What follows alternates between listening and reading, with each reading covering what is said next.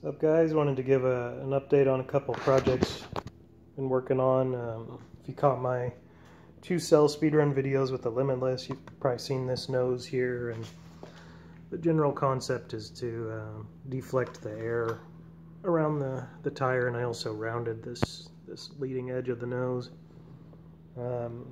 Practicing some vacuum forming, see if I can make noses. So this one here is kind of like stock, except I rounded that center part of the nose again, and plaster unfortunately is a little brittle, so I broke the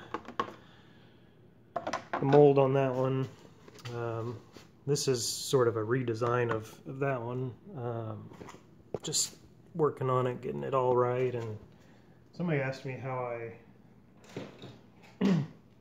I get things symmetrical. I got this tool, basically a bunch of pins, it's real small pins in there, and I can essentially take the shape, flip it over the other way, and then on the same position on the other side, make sure that shape matches up, and go this way and make sure the gaps are the same, and just all over the place, check it, make sure it's accurate. But I find that as I'm working on these, I'm taking a sanding block and I'm like, well, I want to make it a sharper leading edge, or I want to have the contour change a little bit, and it's always evolving, always changing. This thing has changed shapes a few times, and it's, like I said, it's always evolving until I get it to where I really like the look and the feel and the shape of it. And so working with materials like this where you can sand it and change it is kind of ideal. So anyway, that's what's going on with those Limitless noses, and we'll see where that ends up.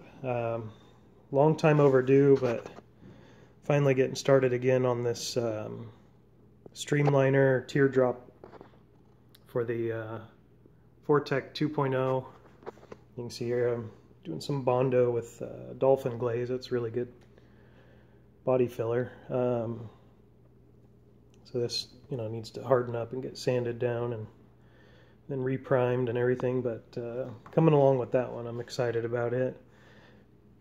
And after studying aerodynamics and testing out bodies, I think this blunt, I guess blunt is the best word I can think of right now, but you don't want a real sharp pointed front end, which is kind of what I had here on this one for the Limitless, the 7 scale and 8 scale. So the idea, I'm going to probably chop the front off and round it out a little bit, and then maybe take some height out of the center like I did on that other one. So this one, few people own them now, as far as the carbon fiber bodies I made, and anxious to see what somebody can do with them. We should be seeing more on that pretty soon, but I think this one here has really got a lot of potential, and the Vortec is a great car. If you haven't seen it before, all my kids' stuff over here on the shelves. The stretched Vortec 2.0, it's kind of disassembled right now, but